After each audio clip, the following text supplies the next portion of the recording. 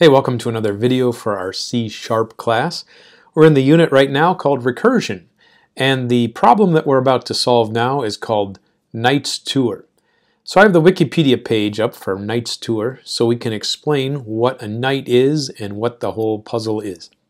So you remember in a chess game, the knight is the piece that moves in an L shape.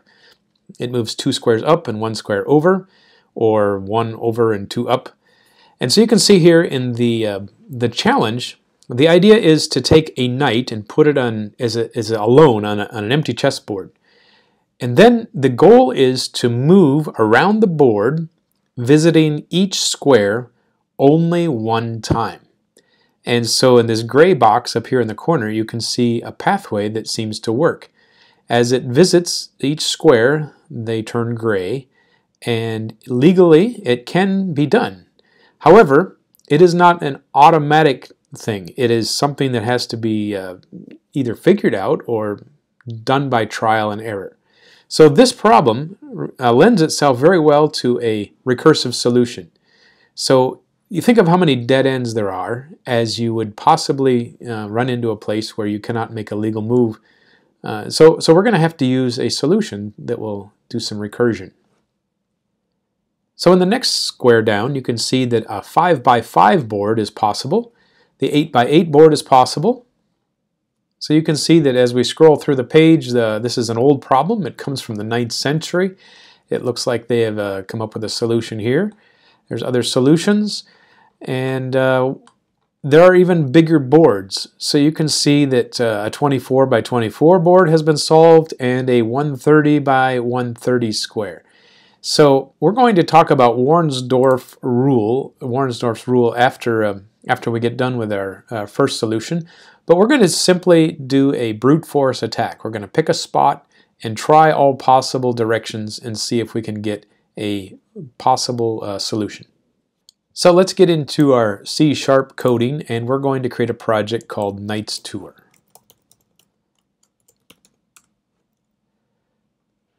So our project will start off with 2 variables, and so they have to be static because they're in this console app. We're going to have a board size. We'll set it to 8, which is the standard chessboard size, and the total attempted moves will start off at 0. Next, I'm going to create 2 arrays. One's called X move and the other one is Y move. These will be an array of 8 possible locations where the next knight can move. So now that I've got the arrays listed here, I'm going to put in some values. So you know that the knight can move in a L-shaped pattern. So one possibility is it could move 2 squares upwards, or let's see, this is the X move. So it could move 2 to the right and 1 square down. What are the other possibilities? Well, it could move down, it could move over 1, and it could move down 2. So let's go through and figure out all the different possibilities. So as I go through the moves, I think of all the possibilities. I could do to the right 2, down 1, to the right 2, up 2, up 1. And so when we get done here, we'll have 8 different combinations of all possible knight moves. Now, not all of these will be legal. Some will fall off the edge of the board, and so we'll have to check for that. But we've done that in our previous exercise where we calculated safe moves. Next, we're going to come up with a 2D grid. So this will represent every square on the board. And the only thing we have to worry about on the board is an integer. So we will set the values of the board to be either a -1, which means it hasn't been visited yet, or we will put the attempted move number on it. So we will keep track of which move was made in each square. All right, so let's get into the main program. I'm going to just put in a function called solve_kt, which is solve Knight's Tour, and then do a console read line. So that's the essence of our program. Now we have to spend all the time working on solve_kt. So I'm going to put some comments in here to kind of outline how our solution is going to work. First of all, we're going to initialize all squares on the board to the status of not visited. So I'm going to set each square to be a -1 for not visited. Then we're going to initialize a starting point and set the number of moves that we've tried to 0. Then the third part is the recursive part. we're going to try all possible legal moves. And so we're going to use the variables that are in our X move and Y move arrays. And so we're going to try going through the list of each of those. And if we find a dead end where there's no solutions, then we will return like a false value for our solve solution, and we'll backtrack on anything that doesn't work out. So if we're going to initialize all the squares on the board, we're going to need a double nested for loop. So we'll do a for loop from 0 to board size for the columns, and then 0 to board size for the rows. Each cell on the board will be set to a -1, which in our case is going to be interpreted as not visited. So now we'll initialize the starting points. So I'm going to make a variable called start X and start Y. And this will be set to any number on the board you like. So I'm going to set 0, 4 as my initial starting point. Now the board grid has to have its first value. So move number 0 is at this location, 0, 4. And so we'll set the value of the cell to 0. And then we'll reset the attempted moves to the number 0. So I'm going to invent a new function called solveKT utility, or util.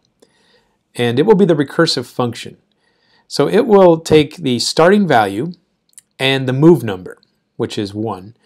And if it goes through the entire recursive process and comes back with no solution, like you can see the exclamation mark is a false value, so if this comes back as false, then we'll say there's no solution found. So we're going to try to eliminate all possibilities before we can say there's no solution. Alright, so what if there is a solution? Well, let's print the board. So we'll have to invent another function called printBoard, and we'll send it the grid, and it'll just print out all the squares. Then we'll tell it, the user, how many attempts we had to create or to move to be able to figure out the solution. Alright, so now it's time to begin with our recursive coding here. So the function that I'm calling recursive is called solveKT utility. And it's going to accept two parameters, the current X value, the current Y value, and the number of moves that have been done. So we'll call it move count. So the first thing I'm going to do is create just a little counter to keep track of how much progress we've made. This is a slow process. So I'm going to add 1 to the attempted moves every time we call this function, and then I'm going to print how many moves it has done so far. But I only want to print it every once in a while, so I'm going to choose every 1,000,000 attempts we will update the user. So we'll do a div function here that says if we get a remainder of 0 and divide by 1,000,000, then we will print out an update. Next, I'm going to create a new variable called k. It's just a counter, and this will be used to move through all of the possible night moves, the L shapes. So the next X and the next Y arrays are what we're going to attempt to move on each time. So the arrays that we're going to be cycling through are next X and next Y, which we defined further up on the page. So this function is going to be calling itself. And so the next time it calls itself, I'm going to send it the next possible attempt on the board. So that's each board attempt is an XY location. So we'll call it next X and next Y. So now I'm going to check to see if the current move count is equal to the number of squares on the board. So the number of squares on the board is the board size, which is the length, times the width, which is also board size.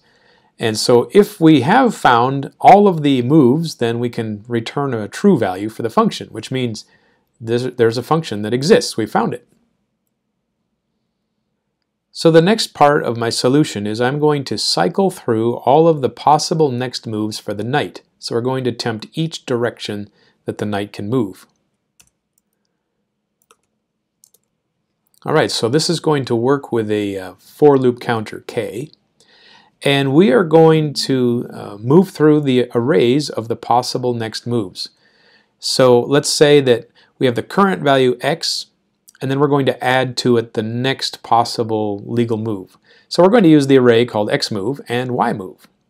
So just to recall where these come from, if we scroll to the top, xMove and yMove are all the possible xy combinations of where the knight can go. So the first thing that I'm going to have to do before I start checking if a square is, or I can move to it, is to see if the square is on the board. So I'm going to invent a function called safe_square.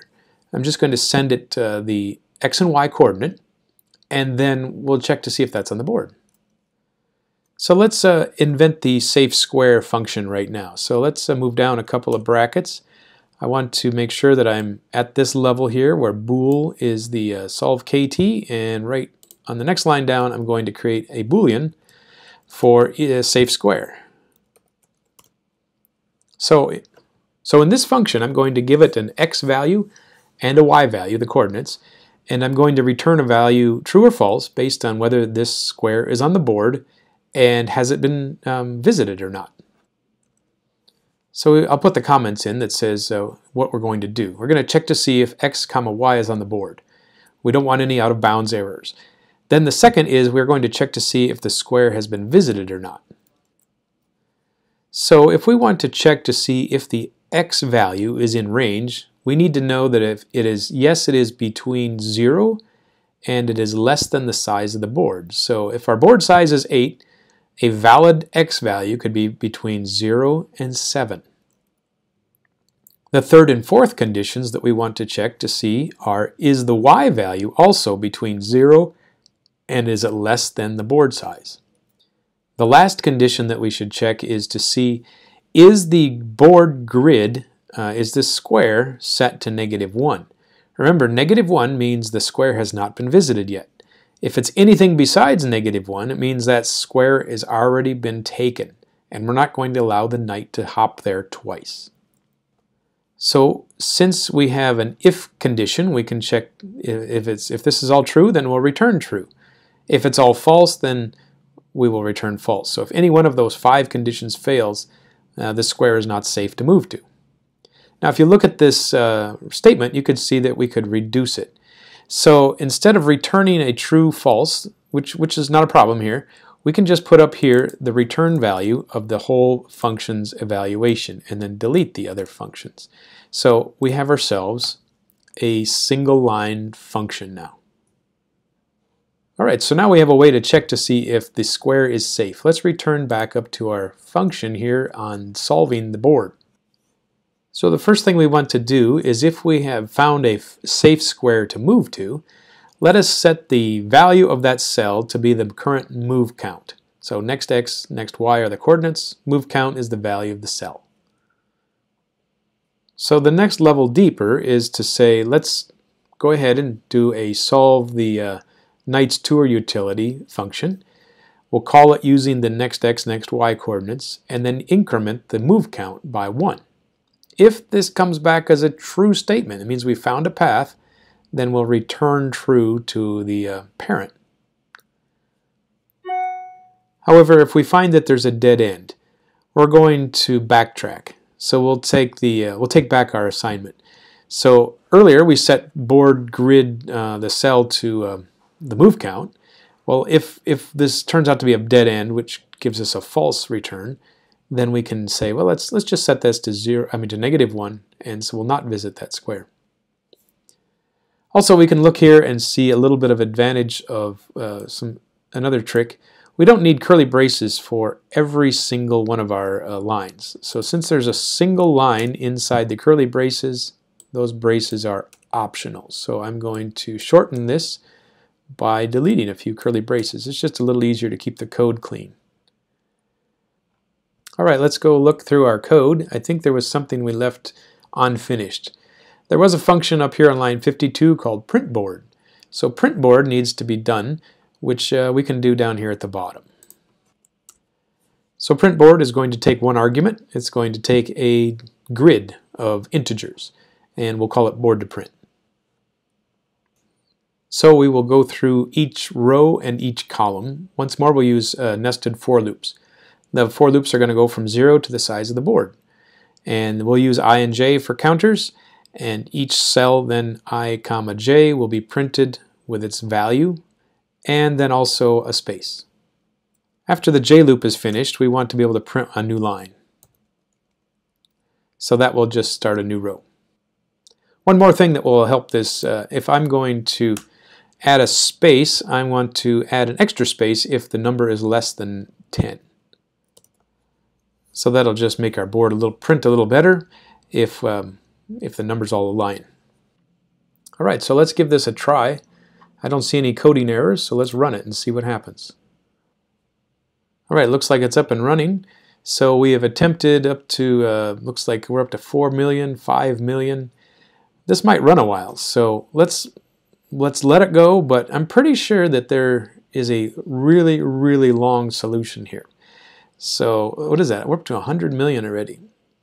So I'm going to stop the program and try a different starting square. So I know from previous experience that 0, 4 doesn't seem to work. Let's try 0, 0. That's the top left corner, and we'll try it again. All right, so this one jumped right to the conclusion. It found a solution, and it took even less than 1 million moves. So try different locations to start your board and see which ones work out and which ones don't. So it looks to me like if I start at 0, 4, this seems to work. So we found a solution in almost 1 million moves. So the way to interpret the numbers here are the squares that were visited first. So this one here says at column 0, row 5, we have move number 1, or 0. And then we moved down 2 and over 1. That gave us the first move. We went over 2, down 1. That was another.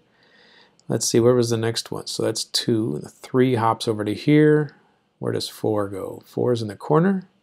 5 goes up. And so this is the solution, just by going by brute force. So the start X and start Y does make a big difference in how your solution is resolved. Now we're going to go back and do some more work with another algorithm called the Warnsdorf algorithm, and it'll make an improvement on our solution. But for right now, we've got ourselves a working version of Knight's Tour.